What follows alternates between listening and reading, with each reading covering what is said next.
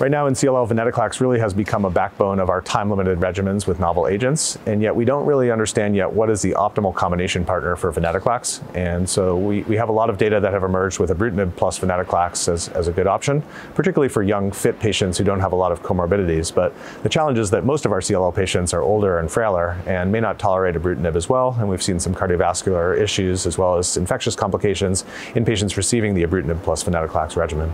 And so we know from Elevate-RR that Acalabrutinib is at least equally efficacious to Ibrutinib, but better tolerated, a more favorable safety profile. And so that formed the basis of generating the MAJIC study, which compares a doublet of Acalabrutinib with Venetoclax to the standard regimen of Venetoclax plus Obinutuzumab.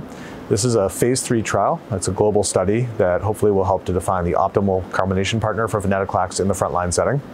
A couple of the unique aspects of this study are that both of the regimens are time-limited but MRD guided, and so they both will allow either 1 or 2 years of Venetoclax based on MRD testing after 1 year of therapy.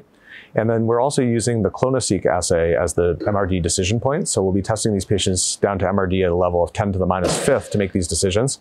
And so we hope that both of these are kind of novel aspects of the trial that'll allow us to individualize therapy for patients so that some patients who maybe need less therapy and can still achieve undetectable MRD will be spared the additional toxicities.